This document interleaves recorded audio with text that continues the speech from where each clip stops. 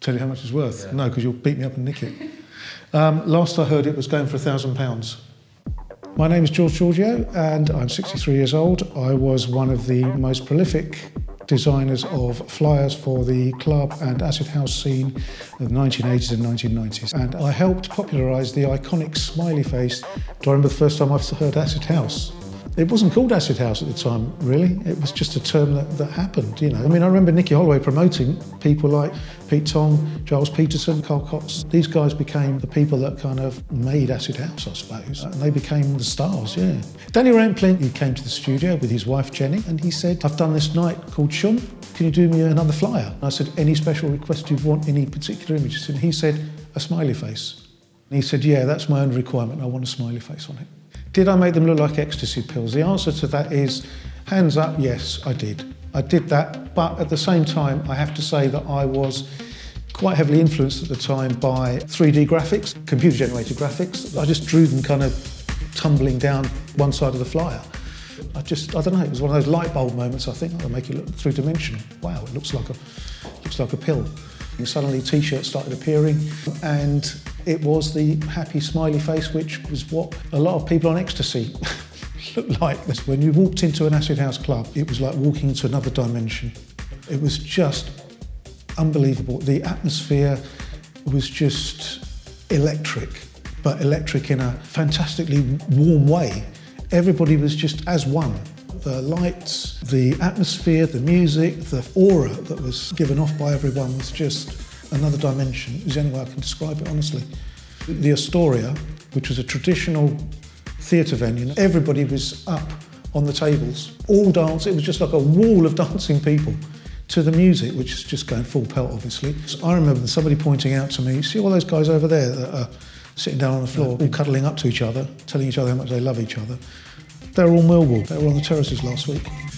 These aren't sweat stains. This is where they've been stored away for years. But look at the size of this thing. It was so hot.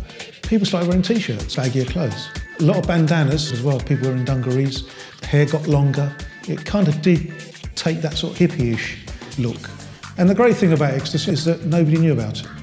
I remember coming out of Trip and the traffic was stopped because people were dancing in the streets.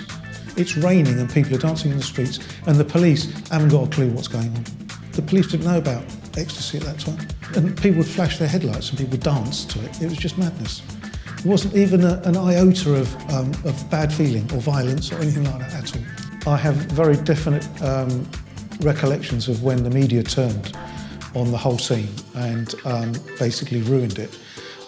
Somebody mentioned to me that the Sun had put it on their front pages for the next day, going on about this terrible acid scene that was going on and these kids were off their heads on drugs. And then the next thing you know, it was all over the press, it was in the news. I regret to say that drugs are associated with acid house parties. Kent police were once again out checking cars after reports that crowds were once again gathering for a party. And they didn't know about it. They imagined we were all off our heads on acid, and it just wasn't anything like that. But it made headlines. Sold papers, you know. So this is Kew. This is at Kew Gardens. It's a one-off at Kew Gardens.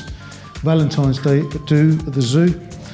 So that was at London Zoo. This one was at Lord's Cricket Ground. This was the Last Dance 87. That was a flyer for City of Angels, where I did the logo. This was the first raw flyer that I did. And we folded it up and we put it into a pill. I don't think we went out purposely to create a different aesthetic. The clubs initially started in warehouses. It was antithesis to what was going on in normal posh clubs. I was never qualified as a graphic designer. I just loved graphic design, and I was qualified as an interior designer. I figured that one of these guys that I was working for would eventually go and find a club and say, I've got this venue, can you design it for me? And that's what happened. When Nicky Holloway gave up Sin, he took over a small venue across the road, called it the Milk Bar, and I got to do the interior. What effect did that era have on nightlife afterwards?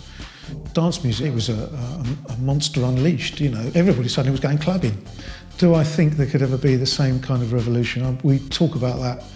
I mean, it was a kind of a revolution. Us old people sit around wondering if it's ever going to happen again.